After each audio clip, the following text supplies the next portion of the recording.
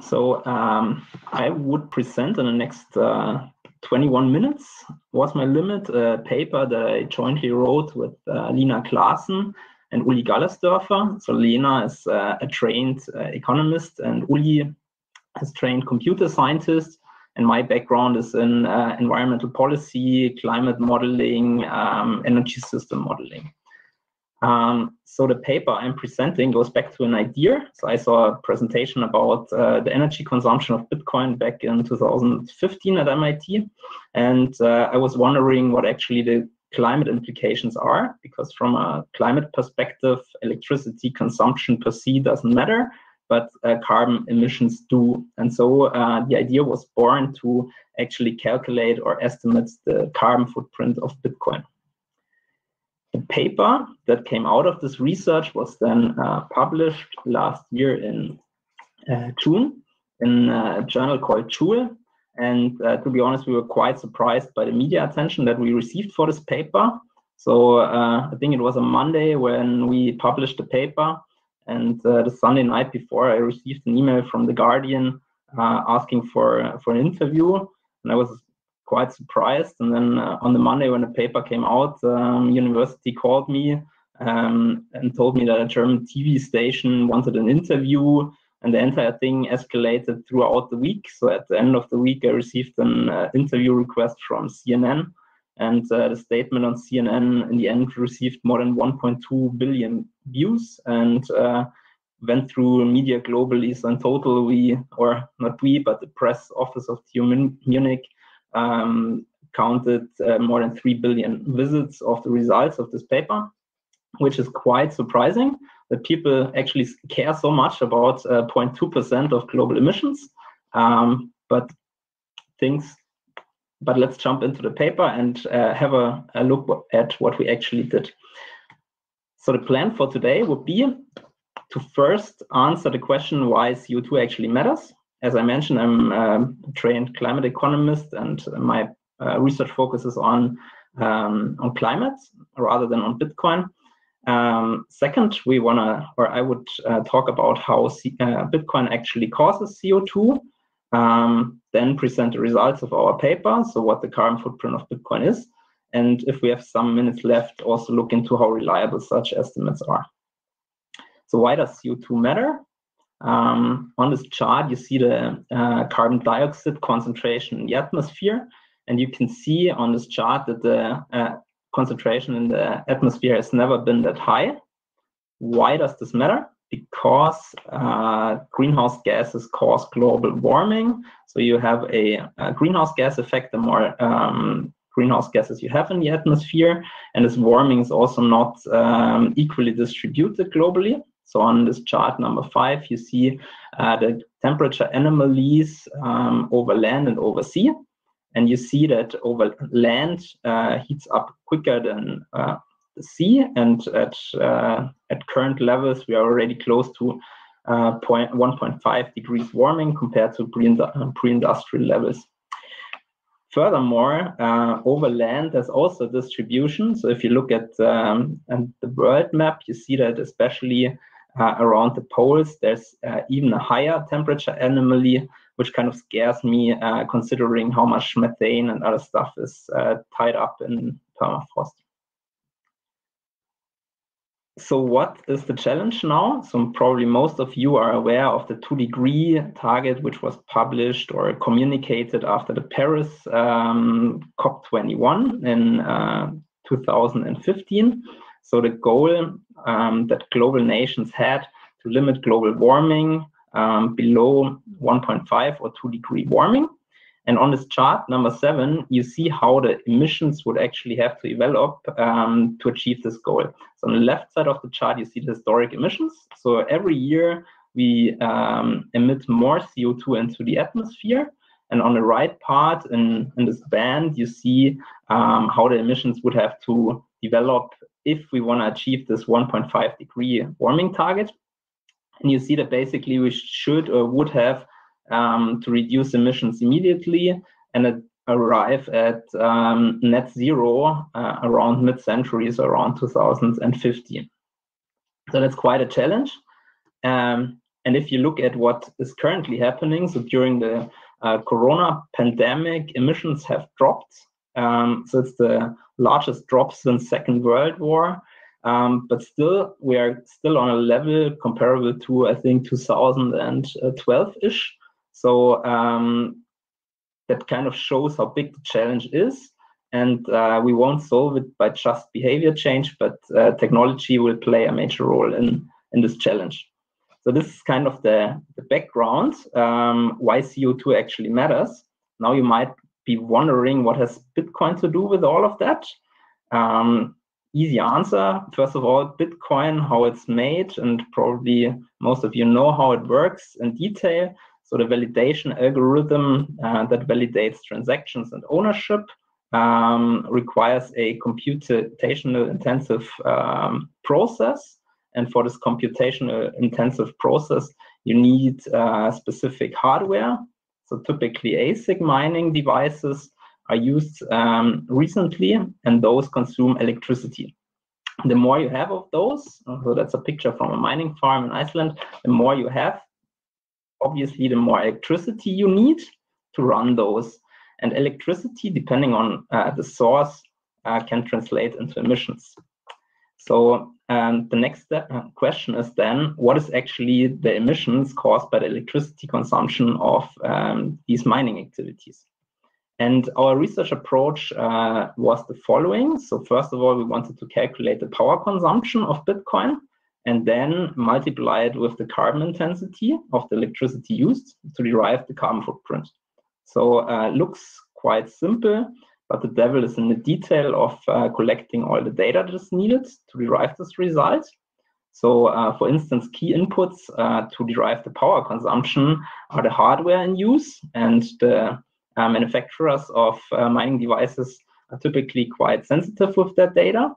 And you also need to know how efficient these operations are. So depending on the size of mining, if you have a small mining farm compared to a large one, you have auxiliary losses or you have less auxiliary losses.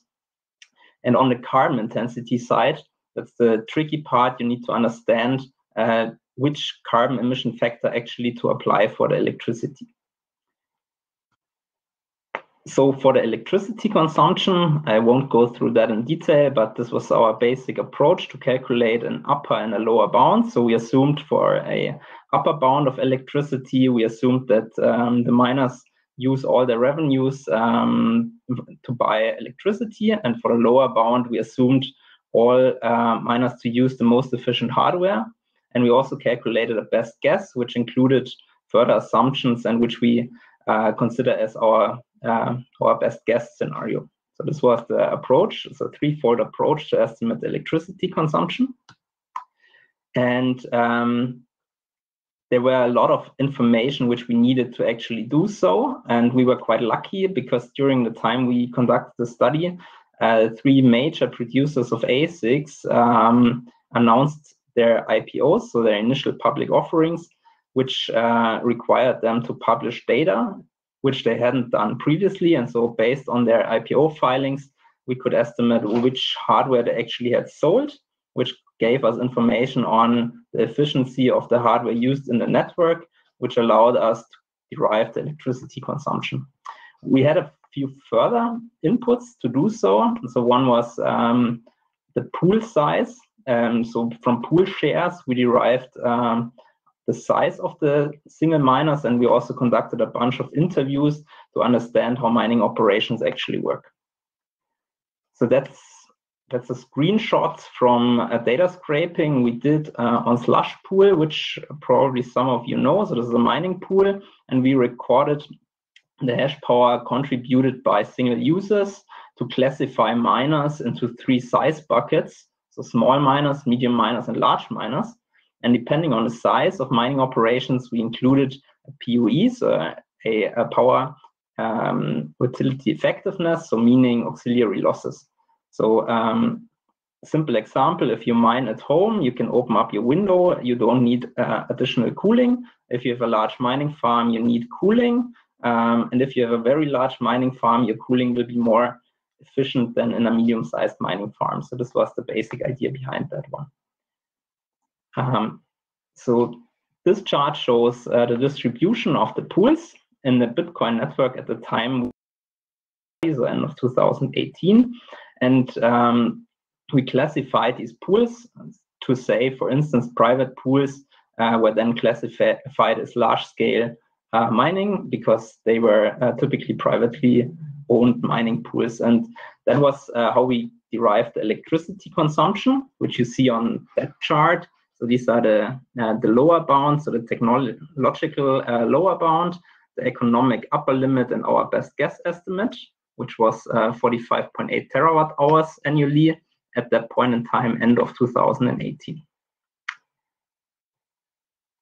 So now the second part of the calculation, the interesting one, in order to translate electricity consumption into carbon emissions, you need to know where your electricity is consumed. And we calculate 3 scenarios to actually derive the geographic footprint of Bitcoin mining. And so our first approach was based on server IPs, so pool server IPs. So we recorded and monitored the data that was provided by mining pools to derive a distribution between Asia, Europe, and America.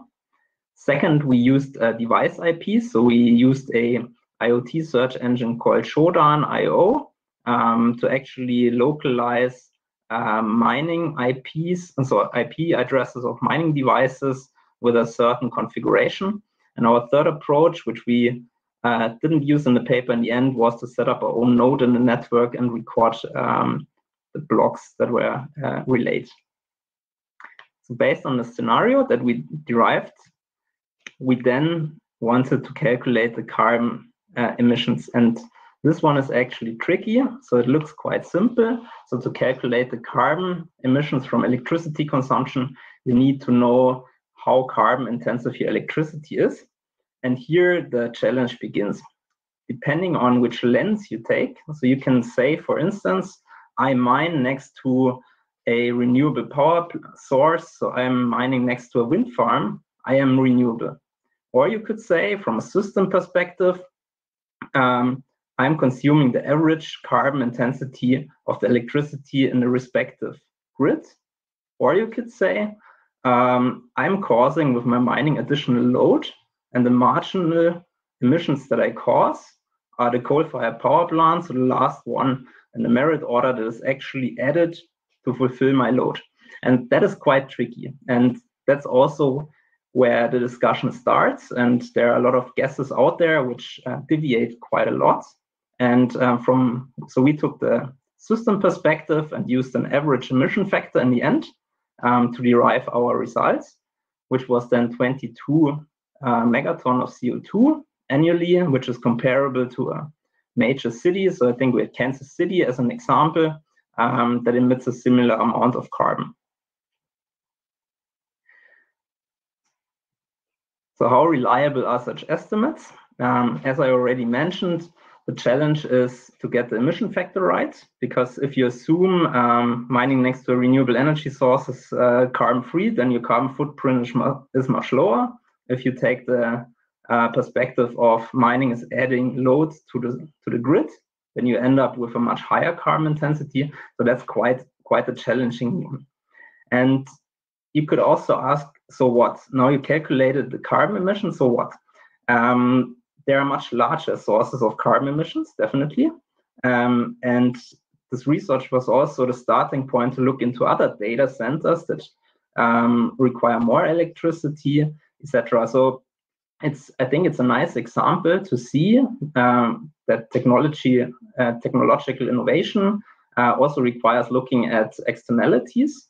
And the conclusion here is not that we should ban Bitcoin or regulate mining or something like that, but it shows the general problem. So from an economic perspective, the most cost-effective way would be to use a carbon price to actually internalize the externalities that result from these carbon emissions. And the problem is not Bitcoin per se, but the problem, as I mentioned at the beginning of my talk, is the general greenhouse gas emission level. Having said that, I think I'm quite close to the 21 minutes, and I would stop my presentation at that point.